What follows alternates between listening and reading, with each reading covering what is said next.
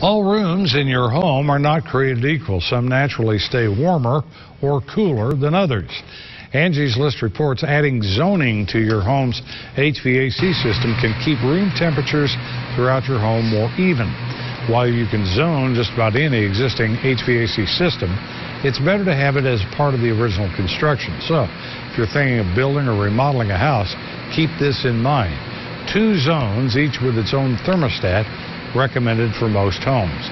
Many may think more zones means more options, more efficiency, or huge monthly savings, but that is not the case. Installing a zoning system isn't going to make your home more efficient. You're not going to see it on your utility bills, but what you will see is a much more comfortable temperature throughout your house.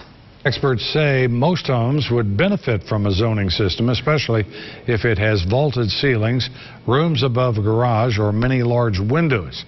They also recommend programmable thermostats with the system to help maximize efficiency.